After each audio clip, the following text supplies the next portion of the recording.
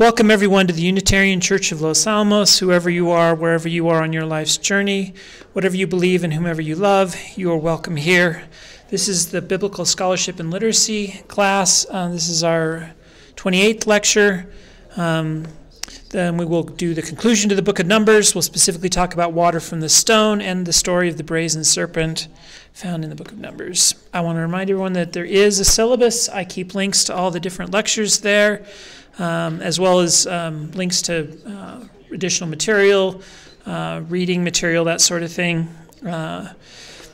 There's also a calendar. I struggle to keep up, but I will try to keep the calendar updated so you know when the next class is, especially next month. I'm not sure because I'm going to be on travel. I'm not sure exactly when the next class is, so I'll try to put that on the calendar and let you know as soon as I get that figured out. So today, what we want to cover today is we want to review the book of Numbers, the things we've discussed before, and then we're going to add these two stories, specifically the water from the rock and the brazen serpent. And we're going to try to do what we like to do here, which is show what those stories mean in kind of the context of the ancient Near East and the people who would have told those stories and where they came from and kind of what they might have meant to them. And so we're going to try to put that stuff in context. Now, there's several different ways you can outline the book of Numbers. We went through this last time, but you can skip it by generation. And if you divide it by generation, there are two parts to the book, 1 through 25, the first generation, or 26 through 36 is the story of the second generation. You can also divide it into thirds by location, specifically the location of Sinai, which is in the first part, then the second part is the wilderness journey, and then the third part is what happens in the plains of Moab as they get ready to enter the promised land. And this includes kind of the conquest of the east side of the River Jordan.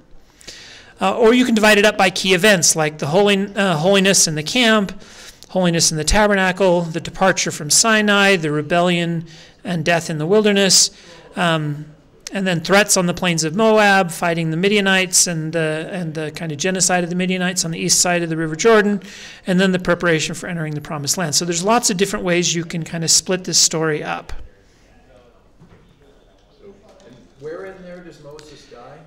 Moses dies at the very end. Well, so the book of Deuteronomy also takes place here on the east bank, just before crossing the River Jordan into the promised land. And Moses dies after the book of Deuteronomy. And so what happens is the book of Numbers gets us here, and then the book of Deuteronomy is presumably a talk Moses gave after they got there. So the book of Numbers completes all the kind of story, and then there's this speech Moses gives, and then they enter the promised land, and Moses dies just before they go in at the end of Deuteronomy, and then we get to Joshua in the promised land. You can also divide it up by detail. I don't expect you to be able to read all this and see it all, but this is a more detailed version of this. I will put this in the video description and in the syllabus as kind of a handout, so you could print this sort of list of the stories and what verses they're in, so you can see where all the different stories take place. So to review quickly, I'm just going to give like one sentence of each of the topics we've discussed from the book of Numbers, so you remember what's in here. First, we had the organization of the camp. We talked about all the different tribes, how we ended up with 13 tribes and how they divided into 12 and how the Levites march and everything. And we talked about how this was important to the author of P. We talked about the ritual for the purity law of jealousy. This is where a man thinks his wife has maybe committed adultery, and so he brings her to the tabernacle, and she drinks this concoction. You remember the story. And we talked about its implications for abortion rules. And we specifically said that it would be nice if kind of both sides of that debate stopped proof texting. Because this story, although it can be interpreted as being about a divinely inspired abortion that happens because the woman has been unfaithful, it can also be interpreted as divinely imposed infertility, and the Hebrew is ambiguous. And this is true of most of the passages. And so if we want to address the abortion debate, we need to talk about theology and about philosophy and about ethics and some of these other issues that are much more equipped to deal with the problem than kind of proof texting from the text. So that was what we talked about in this Numbers 5. We also mentioned the priestly benediction. The Lord bless you and keep you. The Lord lift up his countenance to shine upon you, come out from within you and give you peace. And we talked about how we have these ancient amulets, which are the oldest kind of attested text that is also found in the Bible.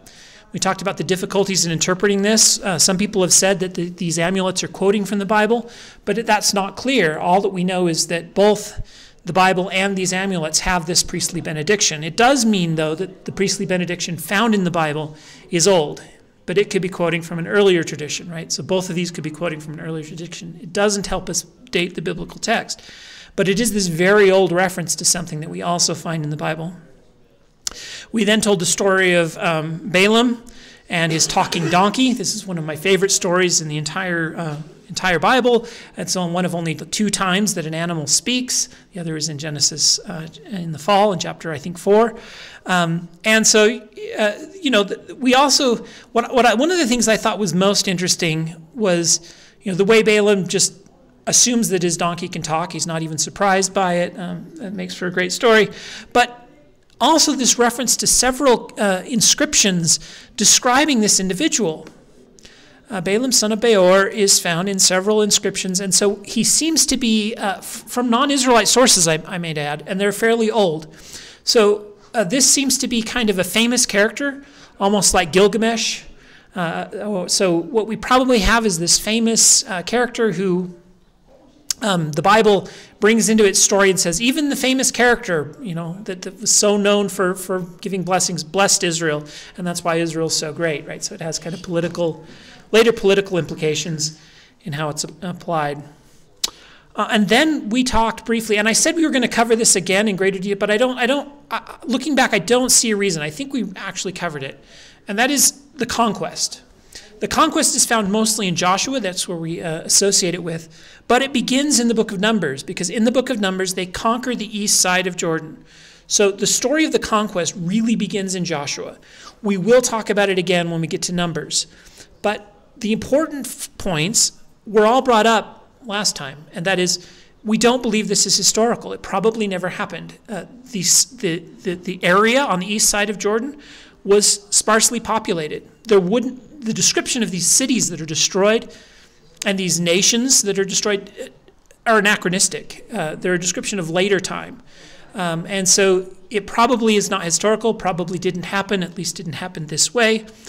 So Israel was never actually commanded by God to commit genocide against all these people, because they never actually committed genocide against all these people. It didn't happen.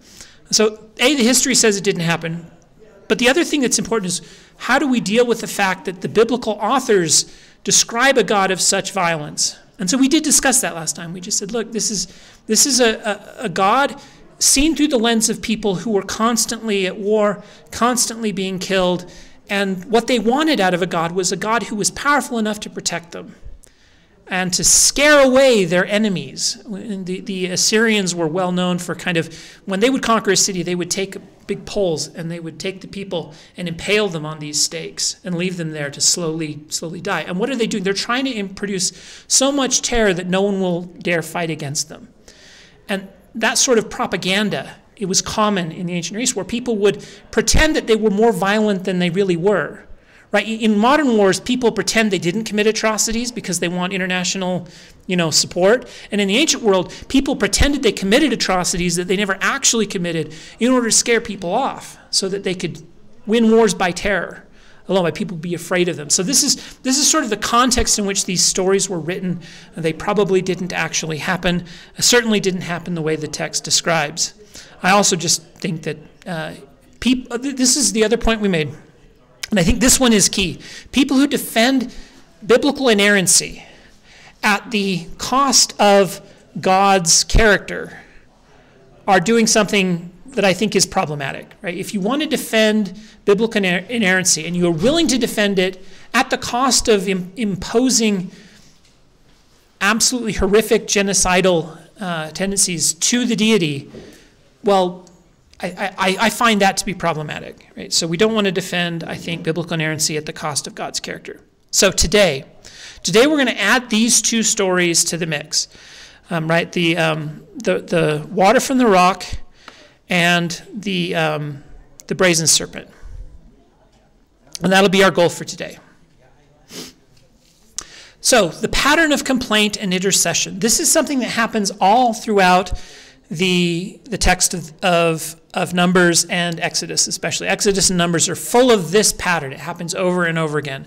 And it goes something like this. The people complain, they rebel, or they worship idols, or they do something else remarkably stupid. After God saved them from Egypt and did all these things for them, the people do something remarkably stupid. God becomes angry with them, so the people suffer or are punished, or they die because God is mad at them. The people repent, and they ask Moses or sometimes Aaron for help. And Moses and Aaron then go to God and intercede on the people's behalf and say, the people, I know they're bad, but, please be nice to them. And God's mind is changed because of the intercession of Moses and Aaron. And then a divine miracle happens and the people are saved. So, a few examples. We get manna in the wilderness. We get quail in the wilderness. Remember the quail story? The people ask for food and God sends so many quail that the people eat too much and it starts to rot and stuff. We get the golden calf. We get this strange fire, water from the rock, poisonous serpents. So both the water from the rock and the poisonous serpents are going to be examples of this pattern, which is why we're bringing it up. And 1 Corinthians chapter 10, the entire chapter is kind of a commentary on this pattern. Doing bad things, bad things happen in response, then you repent, then Moses intercedes. Only in Corinthians, it's Jesus who intercedes. He sees this whole thing as a pattern of Jesus and salvation. And then God forgives you through a miracle, and you're saved. So what's behind these stories? Where do they come from? Well, I believe there are at least two competing foundations or memories or ideologies or concepts that are at war here. And when you try to combine them, the pattern of complaint and intercession is one way to harmonize these two competing impulses. The first is that the path through the wilderness was really difficult, so a lot of us died. Aren't you glad we've made it to the promised land? Because we went through this whole difficult thing. The other impulse is that God was with us and he protected us. But if God was with you and protected you, why did so many people die? And the answer is, well, the people died because they were doing these horrible things. So God punished them. That's why they died. But as soon as the people repented, God protected us by miracle. And this impulse is natural to humans. I mean, the members of the Church of Jesus Christ of Latter-day Saints, the Mormons, love to tell these stories about how God protected them as they crossed the plains to their Utah promised land, as they left so they have the same sort of impulse. God protected us, God took care of us. Look at all the miracles that happened as we traveled. So again, I think that these impulses explain this pattern in part. The pattern is also a life's lesson. Don't do the dumb things they did, be better than them, because when they did these dumb things, they were punished. Instead, trust in God who saves us by mighty miracles. And that's why we have miracles like the water from the rock and the healing of people bitten by serpents, by the raising of the brazen serpent, which we will now discuss those in detail. So let's talk about the water from the rock. This is a picture of the event. If you remember the story, Moses came and he hit a rock. And most people know this story, right? Moses came, he hit a rock, water came out of the rock, and the people drank, and that's how they had water in the wilderness. You've heard that story before. In one version of the story, Moses came, he was supposed to speak to the rock, but instead he hit the rock, water came out anyway, the people drank, and God got mad, and that's why Moses didn't get to go into the promised land. Those are the two versions of the stories you probably heard. And they sound kind of contradictory, and they are. And the reason you've heard both versions of those stories is because both versions are in the Bible. One of them is in Numbers, the other is in Exodus. So here's the story from Exodus chapter 17. The first is ascribed to the redactor. The redactor is the person who put all these earlier sources together. So this is kind of commentary to make the pieces fit together. The redactor says, from the wilderness of Sin, the whole congregation of the Israelites journeyed by stages, as the Lord commanded, and they camped at Rephidim, but there was no water for the people to drink. Then he inserts information from the E source. You remember the E source is probably from northern Israel and is probably descended from priests who trace their lineage to Moses. So these are the Moshite priests, we call them. And that's probably the origin, kind of the E tradition or source. And so from E we get, the people quarreled with Moses and said, give us water to drink. And Moses said to them, why do you quarrel with me? Why do you test the Lord? But the people, Well, because they were thirsty. Anyway, but the people thirsted there for water, and the people complained against Moses and said, "Why did you bring us out of Egypt to kill us and our children and the livestock with thirst?" So Moses cried out to the Lord. So now we're in the intercession part, right? So Moses cried out to the Lord and said, "What shall I do for this people? They're almost ready to stone me." And the Lord said to Moses, "Go on ahead of the people and take some of the elders of Israel with you, and take in your hand the staff with which you struck the Nile, and go, and I will be standing there in front of you in the rock at Horeb." Horeb is E's name for Mount Sinai. Strike the rock. So the people are behind, right? But Moses goes off to Mount Sinai. You'll notice the rock is at Mount Sinai. That's interesting. Strike the rock, and water will come out of it so that the people may drink. And Moses did. Notice here Moses is commanded to strike the rock. So Moses did so in the sight of the elders of Israel, and he called the place Massah and Meribah, because the Israelites quarreled and tested the Lord, saying, "Is the Lord among us or not?" So the people wanted to know if the Lord was with them because they were dying of thirst, and this proves that the Lord was with them because water appeared at Mount Sinai when Moses struck the rock. That's the version from E in Exodus 17. But this is the version we get from P. Now you notice P is traditionally assumed to be a descendant of Aaron, and you'll see why we think that in this text. These two texts, I believe, are very instructive for seeing the difference between E and P, and for understanding why we believe there are two sources at work here. So again, the redactor: the Israelites, the whole congregation, came into the wilderness of Zin in the first month, and the people stayed in Kadesh.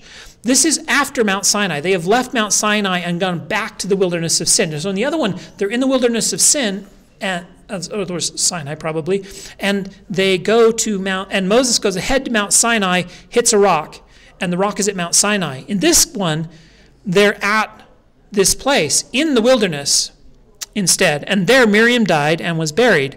Now therefore there was no water for the congregation, so they gathered together against Moses and against Aaron. Notice the reference to Aaron. E didn't mention Aaron at all, but suddenly Aaron is here. And the people quarreled with Moses and said, "Would that we had died when our kindred died before the Lord. Why have you brought this assembly of the Lord into the wilderness for us and our livestock to die here?" Both mention livestock. "Why have you brought us out of Egypt to bring us to this wretched place? It is no place for grain or figs or vines or pomegranates, and there is no water to drink." Then Moses and Aaron went away from the assembly and to the entrance of the tent of meeting. In other words, the tabernacle. E didn't mention the tabernacle, but for P, what do you do when you want to go talk to God? You go to the temple. "And they fell on their faces, and the glory of the Lord appeared to them." That reference, glory of the Lord, is a common P term. "And then the Lord spoke to Moses, saying, Take the staff and assemble the congregation, you and your brother Aaron." Notice Aaron's supposed to go with him. Aaron is part of the solution here. "And command the rock before their eyes to yield its water. Thus you shall bring water out of the rock for them, and thus you shall provide drink for the congregation and their livestock." So Moses took the staff before the Lord, and as he commanded him. And Moses and Aaron gathered the assembly together before the rock. And he said to them, "Listen, you rebels, shall we bring water for you out of this rock?" Notice, shall we bring water for you out of this rock? So from E's perspective, Moses is a hero. And he's bringing water out of the rock, and that's what God wants. In P's narrative, God is the hero, and Moses is overstepping his bounds here by saying, "Shall we bring water out of this rock for you?" And then Moses lifted up his hand and struck the rock twice with his staff. According to tradition, the first time it gushes forth blood, and the second time water. This is an old later Jewish tradition, to explain that it struck twice. And water came out abundantly. Notice God still gives them the water, even though Moses is doing this wrong. He's specifically not doing what he was told to do. And the congregation and their livestock drank. But the Lord said to Moses and Aaron, "Because you did not trust in me to show your holiness before the eyes of the Israelites," to show my holiness. Sorry, you didn't trust in me to show my holiness. In other words, you were trying to take it on yourself, like you were the one bringing the water instead of showing that it was me. Before the eyes of the Israelites, "Therefore you shall not bring this assembly into the land that I have given them. These are the waters of Meribah, where the Israelites quarreled with the Lord, through which he showed himself to be holy." This is P's account. The way the story is told, put together this way, what happens is Moses brings water from the rock twice, once once at Mount Sinai, just before they get there, and once after in the wilderness. But the stories both reference the place name, Meribah. And so what's probably happening, Meribah means to quarrel, right? So I call this place Meribah because you quarreled with the Lord here. What is probably happening is we have a mythical story designed to explain the reason certain places are named the way they are. There's a place named quarrel, so they have to have an account of what quarrel happened here to explain the place name. And so this myth, this cultural idea of the Israelites quarreling with the Lord in this place was older than both of the sources. That's why both P and E have an account of it. It's an old story. But because they have different traditions, they each have a slightly different version of the story. They differ in when it happened, they differ in some of the details, and the redactor puts it together and just explains to us, well, it happened twice. But because of the repetition, especially of the name, and because of the details that repeat, it's almost certain that really this is two accounts of the same myth or idea, rather than an event that happened twice. It also just doesn't make sense for God to command Moses to speak to the rock the second time, where the first time God actually commanded him to hit the rock. That doesn't make sense. It does make sense, though, that these two different accounts might differ in how it was supposed to happen in some of these details. That makes sense. Okay, so what I've done here is I put up the parallels to help you see why this is probably two accounts of the same story. One is before Sinai, one is after. The people quarrel with Moses. The people complain against Moses, or they gather against Moses and Aaron. You can see the difference. Moses cried to the Lord. Moses and Aaron went to the entrance of the tent of meeting. One, Moses and Aaron just pray. The other, they go to the entrance of the tent of meeting, and there they pray. And the glory of the Lord appeared to them. That's a P only. Makes sense. This is P's calling card, one of them. Moses was commanded to strike the rock. In the other, he's commanded to speak to the rock. But in both, he strikes the rock. Once he strikes it twice, and the other he just strikes it once, I think. And then Moses is vindicated before the people, and the other one, Moses is punished by the Lord. And then in both of them, this is the waters of Meribah. Now, again, not only can you see, I think, evidence of two sources here, it's really illustrative of the difference. Specifically, their approach to Aaron and their approach to Moses. Because these are two different priestly traditions who were in competition during the early time of Israel's history. These are groups of people with socioeconomic and political differences. And they both have accounts of this story, but each of them spins it to support their position. One uses it to turn Moses into a hero. One uses it to kind of complain about Moses and his failings. This is the same thing we see in the golden calf story. For E, Aaron totally messes up. So that's why he has this golden calf story. Right? Because E is a Mosite priest. And so for him, he's got to complain about the failings of Aaron. We see the exact opposite when P tells a story. Moses will do things that are wrong and Aaron will be the hero. Okay, so what's happening? Let's try to think about some of the theological and ritual implications of the water from the rock. In E's account, it happens at Sinai. And for P, it's about bringing the water with them into the wilderness.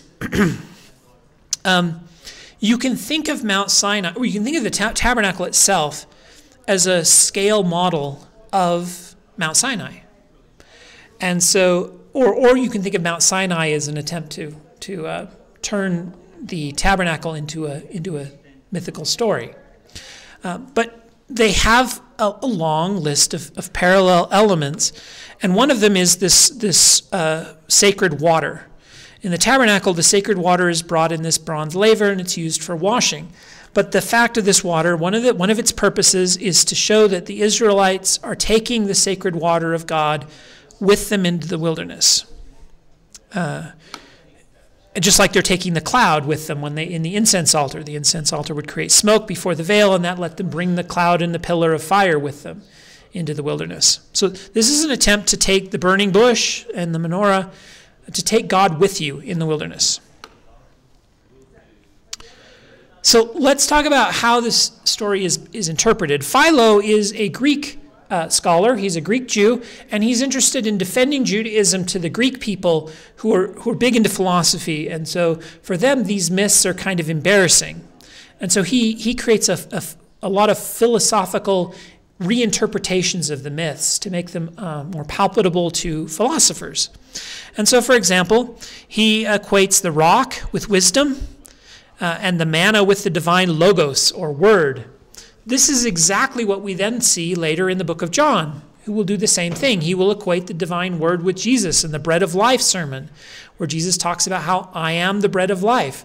I am the logos. Jesus is the word. So what is the logos? The logos is this philosophical concept in ancient Greek philosophy that it is the intelligent, or it's very difficult to summarize because it can be viewed in many different ways. So any summary I give will be a failure. But you can think of it as the intelligent property of the universe, the divine spark, therefore, or the first cause, or any of those sorts of things. And so Jesus is, in the beginning, was the Word, Jesus, the intelligent principle. So again, he's interpreting this rock as wisdom and the manna in the wilderness as the logos. In Pseudo-Philo, and again, I'm not an expert here, I believe Pseudo-Philo is later text that was attributed to Philo, but probably wasn't actually written by him. But he says the water of Meribah became sweet. This is a different story, which than the one at Meribah, but similar sounding words, right? And also a story about water. But in this case, he says, and it, the well of the water, followed them in the wilderness for 40 years and went up to the mountain with them and went down into the plains. This well follows them, and it follows them in the form of a stone. So for him, three stories are combined. The turning the bitter water sweet at Meribah, and then the stone that follows them that becomes a spring out of which these waters flow, and it follows them into the wilderness. This is from the 1st century A.D., so around the time that Christianity was beginning to form. We also have later texts from Jewish traditions called the Targum. Targum are basically, I don't know if you know this, but Charles Dickens retold a story of the life of Christ in his own words. So the Targum is kind of a retelling of the book of Moses in the person's own words, and there were a bunch of these from early Judaism. And they would use this as an opportunity to address complicated passages, to give their theological opinion about things that were up in the air or whatever. So you would get kind of a retelling of the biblical story loosely, often with additions and commentary and their thoughts on how this probably happened. It was a very common tradition. There are a bunch of these Targums that exist. But in one of them we have the well, which was with Israel in the wilderness, was like a rock of the size of Kabra, I don't know what that is, and was oozing out and rising as from the mouth of a flask, traveling with them up to the mountains and going down with them to the valleys. This sounds a lot like what Philo said, or Pseudo-Philo said. This tradition that the rock followed them, what is going on here? Well, there are two stories of the rock, and these Jewish commentators noticed how similar they were, and they were both called Meribah. And so one of the interpretations late Jewish authors had of this event, we know that it really came from multiple sources. The redactor puts it in as if it happened twice. These later Jewish commentators say, yes, but it's still confusing. And so for them, what happened is the rock must have rolled around with the Israelites in the wilderness, or they carried it or something. The rock went with them. And what's really happening is Moses is just bringing forth water out of the rock multiple times as they bring this rock with them, or the rock follows them. And usually the rock follows them because the rock is supposed to be just like the pillar of fire. God went with them in a pillar of fire and a cloud and a rock. And this is God's presence following them and providing them with light and direction and sustenance, the bread of life, the manna, and the water of life from the rock. And all these things are God's presence, or evidence of God's presence, following them through the wilderness. Which leads us to 1 Corinthians chapter 10. I do not want you to be ignorant, brothers and sisters, that our ancestors were all under the cloud and passed through the sea, and all were baptized unto Moses in the cloud and the sea. He's talking about the same thing, God with them in the cloud in the fire. And they ate the same spiritual food. Now he's talking about the manna. another sign of God's presence with them. And they drank the same spiritual drink, for they drank from the spiritual rock that followed them, and that rock is Christ. So what do we know about Paul? Paul was trained a Pharisee. He says so in the most traditional sect. So Christian apologists who want to defend biblical inerrancy have tried to say, well, there's no real evidence that this idea of the rock following them was old enough for Paul to be quoting from that tradition, because a lot of the references we have to it are from the 3rd century or the 1st century AD. The problem with that is, well, you really think Paul came up with this idea and then Philo is, quoting Paul? I mean, that doesn't make sense. Paul is a Pharisee who is converted to Christianity. Paul is, even if you think, right, that Paul didn't get it from these other authors, Paul is then a witness that this tradition is old. That's all it takes. Like, Paul is a witness that this Jewish tradition, which we have attested from later sources, was old enough that they share it. And so even if you think Paul came before these other sources, it doesn't matter. Paul himself is a witness of this early Jewish tradition because Paul believes it. Nevertheless, God was not pleased with most of them, and they were struck down in the wilderness. This is, again, that idea of the complaining and then the intercession and the saving coming in a cycle. Paul himself is referring to that cycle we started with here. Yeah, go ahead. It seems unusually easy to get crosswise with God. I'm dying of thirst, I'm dying of thirst. Shut up, you complainer. That's right. I mean, if you die of thirst and complain, God gets mad at you, but I think there's reason to complain if you're dying of thirst. So this portrayal of God is very easily angered. But again, I think some of the impetus for this came from these competing issues, right? A lot of us died to get here. It was a difficult journey, but now we're in the promised land. Isn't that great? God protected us along the way. Well, if he protected us, why did so many of us die, and why was it so hard? Well, because the people complained, and then they got in trouble, and then God saved them. But the salvation is the point. It's miraculous. Isn't it great that God takes care of us as we travel through the wilderness? Look at the water from the rock. Therefore, God is on our side. This is kind of the point of the story. God is on our side. He helped us. All you have to do is trust in him and stop complaining. So anyway, but Paul is doing the same thing. Now, what's interesting to me here is I think this story is beautiful illustration of multiple sources. You can see P and E in them.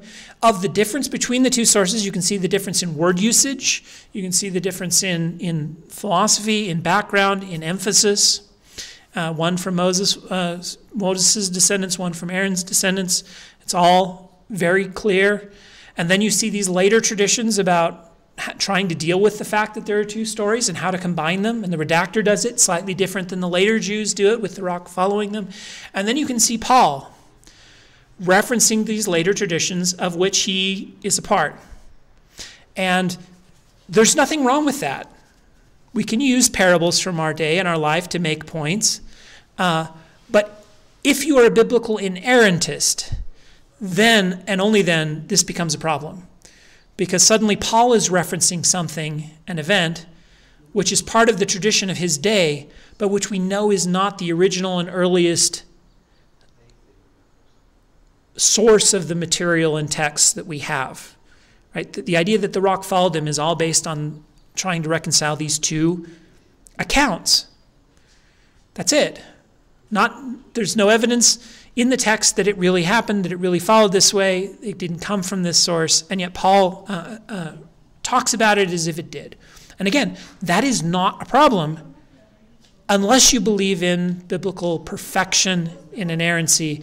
But if you understand that these people are talking from their own time, from their own day, according to their own understanding of these stories, instead of giving us absolute truth about what happened in the past, then this becomes difficult for you to deal with. So that's our first story. It's why I told it. I thought it was very informative, specifically in what it tells us about the nature of the biblical texts, where they came from, and these issues of inerrancy.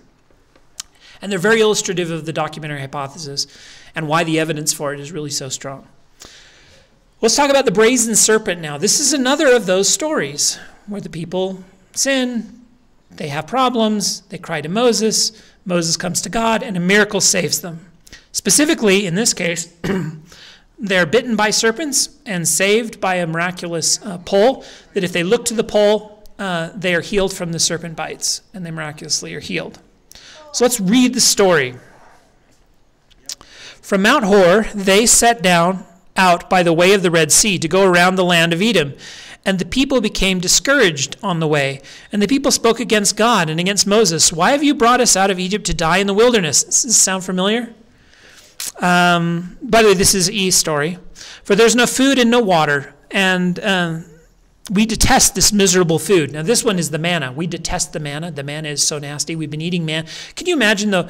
I understand why they say this sort of thing. It's this great miracle from God that they have food at all, but instead of being grateful for it, they get sick of it because they eat the same thing every day over and over. It gets old, no matter how good the food was. So we detest this food. And the Lord, again, just like you said, God here is really easy to tick off, right? God sent poisonous seraphs. The word poisonous here is from seraph. Seraph literally means fiery. But it probably is best translated in this context as poisonous because it bites the people and they get a fever. So it's a fiery bite. But it's important, I think, to go back to the root of this word because there will be later word plays that depend on understanding it. So I could have just translated it poisonous, but then you would miss, I think, some of the later things that happen. So it's a fiery serpent among the people. And they bit the people, and many of the Israelites died. So the people came to Moses and said, we have sinned by speaking against the Lord and against you. Pray to the Lord to take away these serpents from us. So Moses, again, exactly the pattern we saw last time, right? Problem, the Israelites do something bad. God punishes them. The Israelites come to Moses and say, please fix it. Moses comes to God, and a miracle happens. And the miracle becomes proof that God is with the people and guiding them to the promised land. So Moses prayed for the people, and the Lord said to Moses, make a seraph serpent, a fiery serpent. Now, in this case, I think poisonous is not the right translation because this is something he puts up on a pole.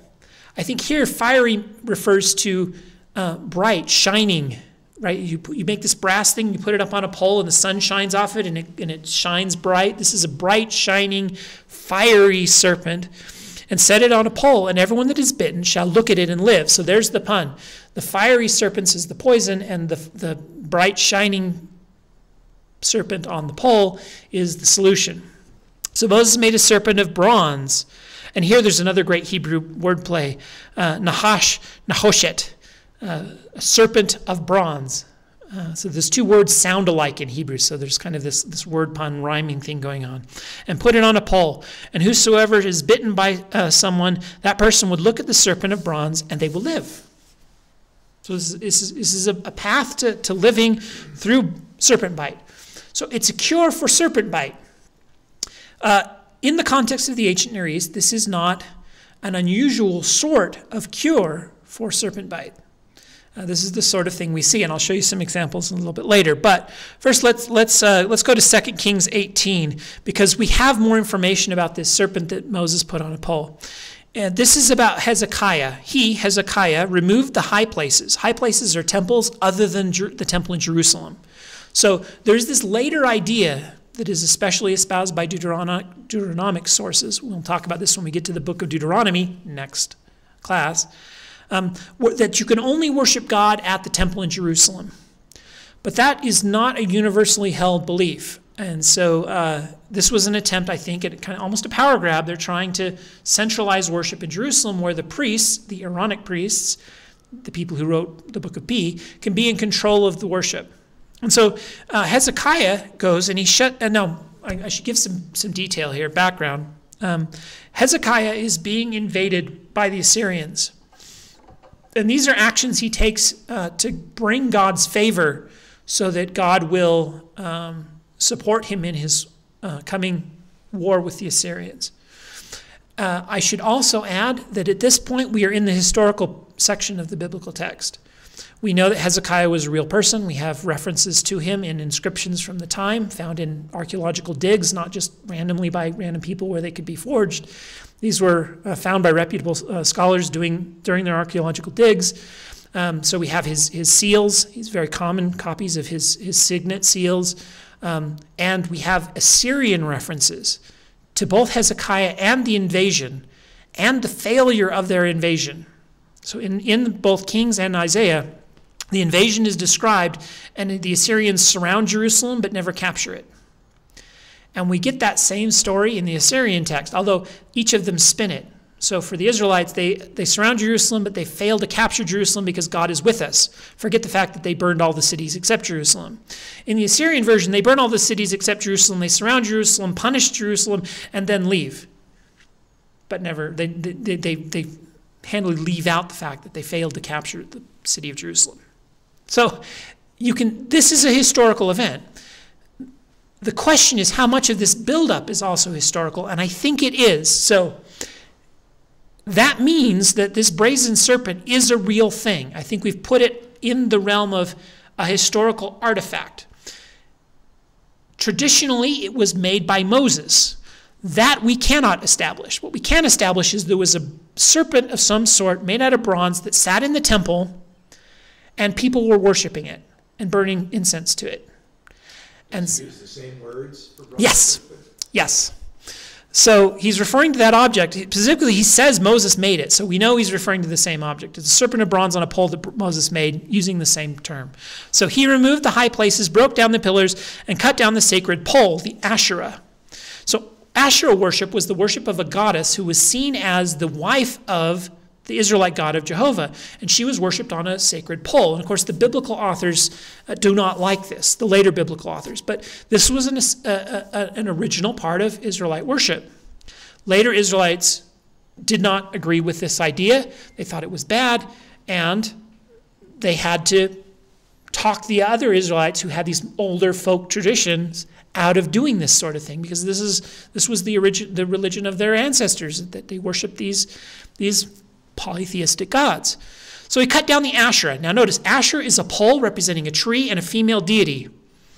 And he broke in pieces the bronze serpent. What is that? It's a snake on a pole that the Israelites, that Moses made, for until those days the people of Israel had made offerings to it, and it was called Nehushtan. This is also a reference to the same wordplay, Nehoshet, the serpent of bronze, or the bronze pole.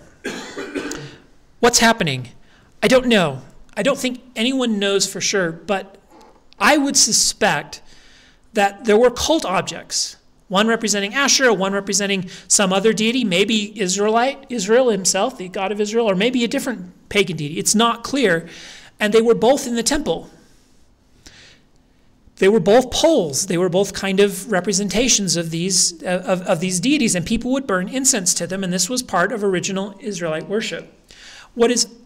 And by the time of Hezekiah, the tradition had been made that this serpent was made by Moses. And my guess is people were going there and burning incense to it to be healed. Whether it was really made by Moses or whether it was something else that later someone decided must have been made by Moses is unclear. But this was some original part of ancient Israelite worship, both the Asherah worship and the bronze serpent worship. So let's try to make sense of that. What is the meaning of serpents in the ancient Near East? Well, according to the Garden of Eden story, serpents are cursed to go on their belly. They are connected to death, poison, danger, and wilderness, because you find them out in the wilderness, and when they bite you, you die. Makes sense. But they're also associated with healing and resurrection. And the reason for this is serpents shed their skin. And when they shed their skin, just before they shed their skin, they look really old and beat up and run down, and they shed their skin, and suddenly they're young again. And so there was this idea that serpents represent both rejuvenation, rebirth, and eternal youth. We find serpents associated with eternal youth in the Gilgamesh epic, for example. They also guard eternal youth and prevent humans from achieving eternal youth. Remember, the serpent takes the plant that Gilgamesh finds and takes it down into the water. And so the serpent gets to have eternal youth and shed its skin and live forever. And Gilgamesh doesn't get to. They are also shown as temple guardians. We'll call them the seraphim, and we'll show them in ancient Egyptian sources, and then we'll talk about them in Israelite sources. This is the winged, glowing golden bronze serpents from Egypt, protecting the cartouche of the Pharaoh. We see this in the tomb of Nefertari, the wife of Ramses. Again, we have a serpent with wings, guarding the path. So these are Egyptian symbols of guardian and guardians. They also show up on the crown of the Egyptian pharaoh has on the top of his crown right here that serpent, symbol of. Do you remember which one is, the serpent is one of the two, either Upper or Lower Egypt, and my brain just spaced it. I used to know this off the top of my head, and now it's been 15 years, and I can't remember. I apologize. But the serpent is a representation of either Upper or Lower Egypt, and so the pharaoh has two crowns, one representing Upper Egypt, one representing Lower Egypt, and one of them has a serpent on it. And again, the serpent is the symbol of the guardian of Upper or Lower Egypt, whichever it is. My favorite example of the serpent, though, is from the tale of the shipwrecked sailor. This is the first sea shanty / tall tale, fisherman's tale sort of thing. And it's this tall tale.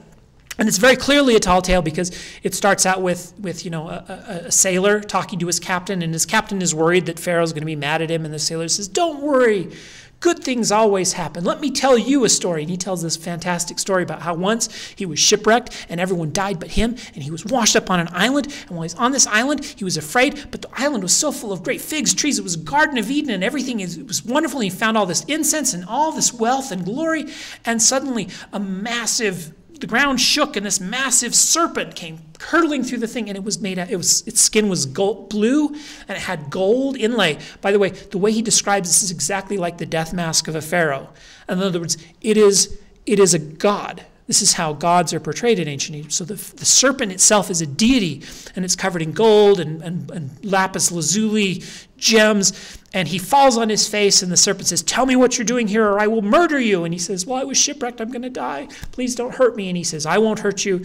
You will do well. In fact, a ship will come and rescue you in a few days. Stay here for a few days and revel in the beauty of my island. In a few days, you'll be saved, and you'll go back to your home and your family, and you'll be better than me because I am the last of my kind. A star fell from heaven and killed my wife and kids, and I am the last deity here. All of my family is gone, but you get to go home to your family." And just like he said, a ship came and brought him home, and he was able to bring incense and gold and returned in triumph and spoke to Pharaoh and showed him all the gold he had brought in triumph, and the Pharaoh was really happy. And the captain looks at this man who told him this story, and he says, "How does this help me? Because you brought all this great stuff home, and I'm going to go empty-handed. That's why Pharaoh's mad at me." And he basically tells him to go shove off because it doesn't help him at all. He's still depressed. And that's how the story ends. It's a great tall tale story, but I love the description of the serpent. The serpent is the guardian of the island of treasure that this shipwrecked sailor finds.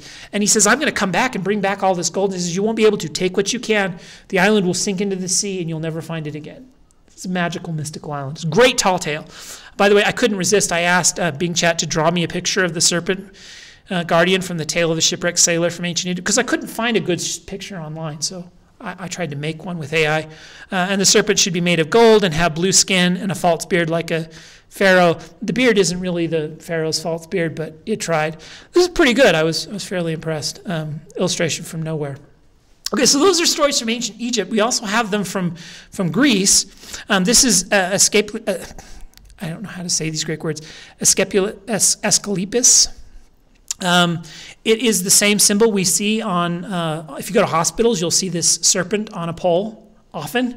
And it's a symbol of healing because he had this magic staff, which would bring life and eternal life. And in fact, Zeus has to kill him. This is very much like Gilgamesh, lest eternal life be given to man. And God doesn't want man to have eternal life, so Zeus stops Asclepius. Now, this is very much like the Gilgamesh story. It is very much like the Garden of Eden story, where the snake takes eternal life from mankind. And here, God takes eternal life from Asclepius, but his staff supposedly has the power to heal, and it was part of a healing cult in the ancient Greece.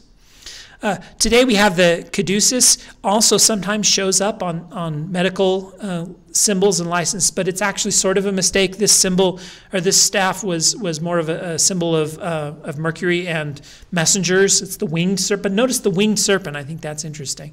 But here's this winged serpent. It also supposedly had the power to resurrect, but it was not the primary healing staff. That's this one. So we sometimes see it, the caduceus drawn as symbols of medicine and doctors, but it's sort of a mistake. They've got the wrong staff. But either way, we've got this winged serpent that's interesting. All right. what's really fun is when we get to Isaiah chapter 6. And in Isaiah chapter 6, he mentions seraphim. He's the only place those show up. But before we had the seraph serpents, the fiery serpents, and suddenly we have fiery beings, seraphim. And for the first time, they get wings. You'll notice wings was not mentioned in Numbers anywhere, but suddenly when we get to Isaiah, the fiery beings have wings, although he never says they're snakes, at least not in Isaiah chapter 6. And what happens here is Isaiah is presented with the throne of God, the Ark of the Covenant. And on the Ark of the Covenant are two cherubim, two winged creatures, normally winged bulls. But Isaiah talks about seeing seraphim in heaven, fiery beings, and he describes them as having 6 wings. With twain they covered their face, with twain they covered their feet, and with twain they did fly. And so these are the guardians surrounding God's throne. Again, from his reference to seraph, he's again referring fiery. So it could just be that he's trying to talk about fiery things. God's throne is this beautiful, fiery, glorious place. But it also does seem to have, it almost sounds like it has a connection to the snakes in the wilderness because they are also seraph. That could be a coincidence.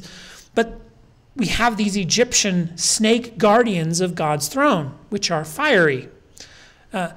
Again, we're stretching a little bit because there's no reference to the snakes, and they have faces to be cover and feet to cover, which makes them sort of not sound snake-like, but there is no reference to what they do look like, so we don't know.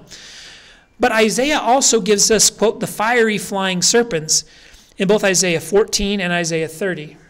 So the only other time Isaiah uses this term seraph, not the only time, but when Isaiah also uses this term seraph, in this case to refer not to guardians but to God's punishing. In both cases, these are fiery flying serpents that punish the people. So he also does talk about fiery serpents, but he adds flying into the mix. And that's in Isaiah 14, 29, and 36. These are Isaiah's fiery flying serpents. So again, Isaiah here is connecting this seraph term with serpents. And of course, the final reference is the Garden of Eden and Adam and Eve. You'll notice here, I especially like Michelangelo's rendition here, the serpent is wound around a tree. Of course, the connection here is between the serpent and the tree of knowledge of good and evil, who gives the fruit to Eve. I can't help but see a connection here.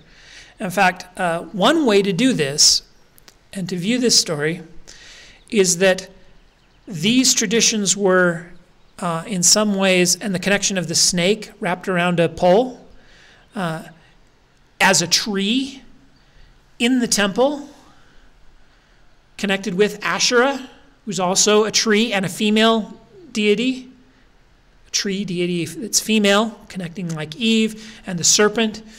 It's possible that what's happening is these things that were worshipped, that people didn't think were part of proper worship, were then demonized. And then they were pushed back in time. And the Garden of Eden story, you could, again, this is a conjecture, but it is certainly possible that the Garden of Eden story itself is a reference, a demonization of earlier forms of worship in the temple, referencing the tree and the snake and the pole. But either way, we do have this serpent, snake, pole, and we also have the snake associated with the loss of eternal life, exactly like we saw in Greek mythology, which we just showed, and exactly like we also saw in Egyptian, or sorry, in the Epic of Gilgamesh. Apologize. Okay, we have one other thing going on here. We talked about the serpent connection to the loss of eternal life and the serpent having eternal life, but that goes the other direction because the serpent is this symbol of a being that has this life, this resurrection, this rejuvenation power. It's used in healing. We talked about that in Greek tradition as well. Both of those contradictions, right? The serpent and the loss of eternal life and also the power of healing is in both of these stories. And so we have this reference in Deuteronomy. If a man commits a crime that is punishable by death, he is put to death, and you hang him on a tree. His body shall not remain all night on the tree, but you shall bury him on the same day, for a hanged man is cursed by God. There's some reference of being hanged as to a reference to being cursed. it is likely that what that is a reference to is this lack of burial, right? Things that are so bad they don't even get buried are cursed. That's a curse to not even be worthy of a proper burial. And so you hang them on this tree and they don't even get to go down into the ground and be buried, return to Mother Earth. This is important because if we're trying to interpret this story, there's a couple ways to do it. Egyptian and Mesopotamian magic, healing magic, tended to involve cursing the thing that was causing the suffering. So if serpents are biting you, you take the serpent, you put it on a pole, it's hung upon a pole and it's cursed. So you curse the serpent and therefore the people are healed. This is one way to interpret this. And my guess is they didn't have an answer, an interpretation. For them, these things have multiple meanings and weave in and out of their thoughts in many ways. But one of the things you can see happening here is probably this idea of cursing the serpent and thereby healing the people. And so this is a form of sympathetic magic that brings healing. We see that in healing rituals from Mesopotamia, we see it from healing rituals in Greece, and we see it in healing rituals from Egypt. So it's a very common way of producing healing in the ancient magic worldview of the ancient Near East. Which brings us to the New Testament use of the passage. No one has ascended into heaven. This is in the book of John, chapter 3, verse 14, starting 13 actually, through 16. No one has ascended into heaven except one who descended from heaven, namely the Son of Man. You notice this going up and going down? This is important because it's sort of like raising the pole up on a stake. And just as Moses lifted up the serpent in the wilderness, so must the Son of Man be lifted up. Specifically, he's talking about the cross. So that whosoever believes in him may have eternal life. Now is probably the most famous verse in all of the Bible. For God so loved the world that he gave his only begotten Son, that everyone who believes in him may not perish but have eternal life. This is a serpent that brings life. A healing serpent, only in this case it's Christ being lifted up on the cross. This idea of cursing is also carried over into the New Testament. And how do they do that? Well, we have that same passage in Deuteronomy, and now look how Paul interprets it. Christ redeemed us from the curse of the law by becoming a curse for us. For it is written, cursed is everyone who is hung on a tree. Again, quoting Deuteronomy. For our sake he made him to be sin, who knew no sin, so that in him we might become righteousness of God. 2 Corinthians. So from Paul's perspective, Christ is not deserving of a curse, but he takes upon a curse for our sakes. He's becoming the cursed thing. So this connects with the earlier idea of how we said this healing ritual was working. They were cursing the serpent and thereby healing man. And in this case, we're cursing Jesus, or he's allowing himself to be cursed, thereby removing the curse from us and bringing eternal life, because serpents are this symbol of both death, they bring death, and eternal life. And so we're gaining the eternal life, taking it back from the serpent, so to speak, through the atonement of Jesus. The multiple kind of inter-reference and symbolism that is being pulled in here from all these different sources is quite intricate and impressive. And so we have the Garden of Eden and Adam and Eve and eating the fruit and the serpent taking away our eternal life. We have serpents biting the people and a pole being lifted up. And then we have Christ dying on the cross and being lifted up on the cross and thereby taking the curse upon himself for us. The best image, I think, of this idea is the tree of life and death, a tree of death and the tree of life. It's an early medieval illuminated manuscript. And it has a single tree. And on that tree is Adam's skull on the right and Christ on the cross on the left. Below the tree we see Adam bemoaning the fact that he has lost eternal life. And we see Eve taking the fruit of the tree of knowledge of good and evil. She's been handed that fruit by a snake lifted up on the pole. She is passing that out as if it was a sacrament to the sinners of the world who are standing on the left hand of God. On the right hand of God, we see Mary, mother of Jesus, passing out the wafer of the Eucharist, the bread of life, the manna, the flesh of Christ, the sacrament, the Eucharist, the wafer to the worshipers who were kneeling before her and she's offering them the sacrament, the Eucharist. This one picture seems to pull in all of these symbols and puts them in one place for us, so that we can see the dichotomy between the fall and atonement as Christians worked these stories into their mythos. It's also fun to look at the fiery flying serpents in the Book of Mormon. I can't help it. I've got to do this. This is 1 Nephi, one of the first chapters in the book, the first chapter in the Book of Mormon. The first author, chapter 17, verse 41. And he, God, did straighten them in the wilderness with the rod, and they hardened their hearts. This reference, hardened their hearts, is part of Psalms. There's a psalm that talks about what happens. So Joseph Smith here is quoting the Psalms, who reference the story in Egypt, or in the Exodus from Egypt, where the people harden their hearts and God straightens them. All these references, straightened, hardened hearts, all of it comes from Psalms. And he sent, notice, fiery flying serpents. In Numbers, they're just fiery serpents. But Joseph is pulling this fiery flying serpent straight out of Isaiah. This is the sort of thing that happens when you dictate things kind of from memory. You pull things from different sources.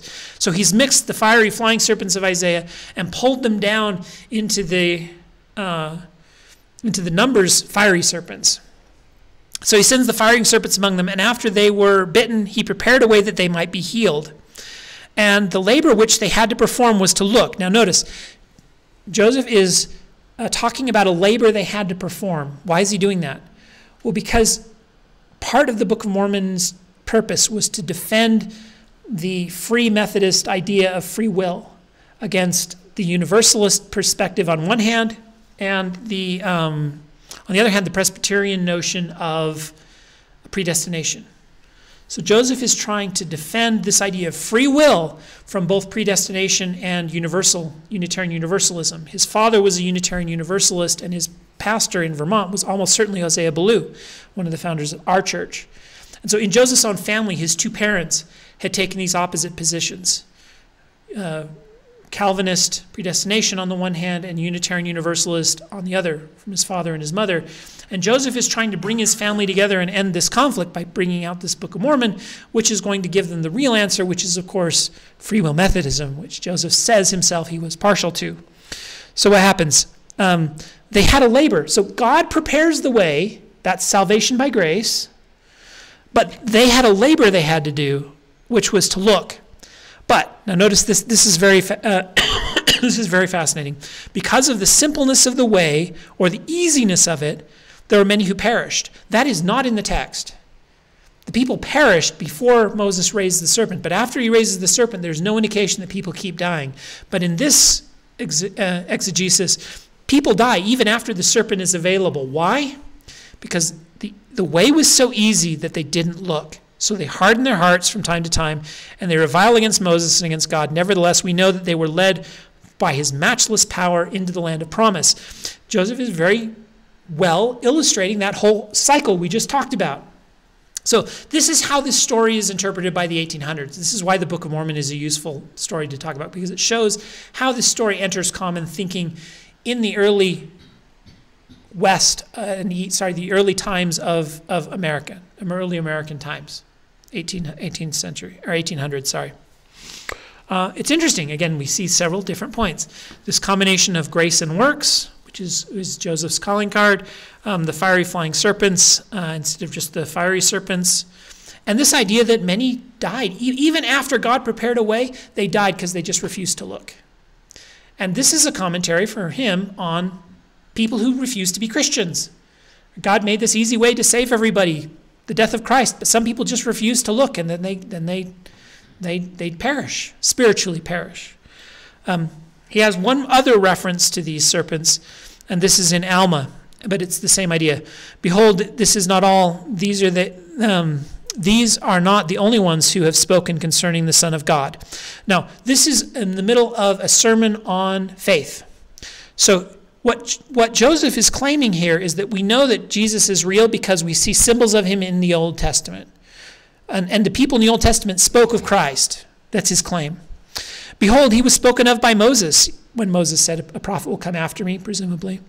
And yea, behold, his type was raised up in the wilderness, that whosoever would look upon it might live. So what he's just said is that the brazen serpent is a symbol of Jesus Christ. And the whole point of that whole exercise with the serpent was to create a story that would symbolically point people at Christ. And many did look and live, but few understood the meaning of these things. So there was this meaning, but it was hidden from most people. This because of the hardness of their hearts. But there were many who were so hardened that they would not look. Now again, that is not in the text at all, but this is Joseph's interpretation. Many didn't look, therefore they perished. Now the reason they would not look is because they did not believe that it would heal them. So faith. The lack of faith leads them to not perform the work, which leads them to not be saved. This is an expression of free will Methodism. O my brethren, if you could be healed by merely casting your eyes that you might be healed, would you not behold quickly? Would you not rather harden your hearts in unbelief and be slothful that you would not cast about your eyes that ye might perish? Can you imagine? You're dying of a snake bite and there's this thing right there. All you have to do is look and you just don't look. That's how stupid it is not to be a Christian. This is what he's claiming, right? Woe shall come upon you, but if not so, then cast about your eyes and begin to believe on the Son of God, that he will come to redeem his people, and that he shall suffer and die and atone for their sins, and that he shall rise again from the dead, which shall bring to pass the resurrection, that all men shall stand before him to be judged at the last day according to their works. This reference to resurrection is also part of the mythos of the brazen serpent. So that's how this is used both in the Old Testament, later by Christian thinkers in John and in Paul, in Corinthians, Galatians, and then this is how it is used in the 1800s in America by Joseph Smith. If you're interested in more information about the Book of Numbers, there's a great podcast, Pete Ruin's Numbers, Season 6, Episode 212 of the Bible for Normal People. Pete also has episodes on ruining Genesis, Exodus, Numbers, Isaiah, and Deuteronomy, and very recently Joshua. And that is it. We have finished with the Book of Numbers. Next time, and I don't know when that will be, but I'll try to let you know as soon as I figure it out. Next time we will do the Book of Deuteronomy. Deuteronomy will introduce us finally to the fourth author of our Pentateuch. The documentary hypothesis says there are four main authors: P, E, J, and D. And D is found almost entirely in the Book of Deuteronomy, at least in these first few books. So we will introduce the Book of Deuteronomy next time. We will introduce the new author, D. We'll talk about how D is different from the other sources, J, E, and P. And then we will outline the Book of Deuteronomy and begin to cover that material. And again, I don't know how many classes it'll take us to get through Deuteronomy. We may do it in one. We may do it in a couple. I don't know. I'll have to look through and see how much of it we want to do in how much detail. But we'll begin the Book of Deuteronomy next time, and I'll let you know when that is as soon as I know myself. Are there any questions about Numbers before we quit? Or thoughts about the Book of Numbers? No? Thank you. This is terrific. Well, thank you. I appreciate that. I enjoyed doing this. It's That's so helpful. Interesting how these themes weave in and weave out. They are for me too. What attracts me to this is trying to find the sources. Even the Book of Mormon is interesting in that way. Where did this come from? What's the source of this? What passage is he quoting? What passage is he paraphrasing? What later interpretation is he imposing back on this text? The same thing with the book of the New Testament. How are these New Testament authors using the Old Testament? Where did they get these ideas? How did these ideas evolve to the point where they got them? Where did they come from? And then we go all the way back to the Old Testament. Why did they believe in these weird things? What in the ancient Near East made this look plausible to them? Why was this part of the ancient Near Eastern worldview that they were a part of? What was that worldview, and what does that mean about the stories? How does it help us interpret the stories? This feels to me like a massive puzzle, and we're missing some of the pieces, and we're trying to put it all back together and understand it. And so for me, that is just this fascinating thing that I love to do. And I know that that's not what everyone is interested in, but I love that. And I also love sharing just enough of it with you that you can sort of see at least some of the evidence we have against inerrancy. Because again, I don't care if you believe in God. I don't care if you don't believe in God. I don't believe God, if there is one, minds either way. But I believe inerrancy is problematic. because A, we know objectively that it's not the case. There's too much evidence against it. But B, it leads people to be unethical. It leads them to assume that God commands genocide, because that's what he does in the text. And if that's what God is like and God is the ideal, that's what you should be like. And that is a very dangerous position, and it makes people worse. And so there are many people who believe in the text but understand its lack of inerrancy, and they're good, ethical, wonderful people. And my goal is not to talk them out of their faith. But I do have a problem with inerrancy. And so we're gonna talk about that. And then that belief that I believe God, if he exists, will save people regardless of their belief or lack of belief is a personal thing. That's not as core to what I'm doing here, but that is my own personal belief, right? That if God only saves believers, and yet there are good people who believe and good people who don't believe, and then God fails to provide enough evidence to make people rationally want to believe, that God is also a monster, right? That is an unethical position. And so if there is a God, I propose God loves everybody and saves people regardless of their belief or lack thereof. Otherwise, if God cared so much about belief, he would give us good reasons to believe. And so those are my two main kind of ideas. The first is biblical inerrancy is problematic and historically impossible. And the second is, this one is more of an opinion, whereas the first one is sort of an objective fact I'm trying to teach about. But the other one is my opinion, and that's that I don't know whether there's a God, but I don't think our belief or lack of belief is tied to our eventual salvation, whatever that looks like or is. So I hope that what we've shared today helps you in your journey, in your life's journey, and brings you to where you can be and need to be and feel you can be. And I hope to see you next time. Thank you all for coming. Thank you.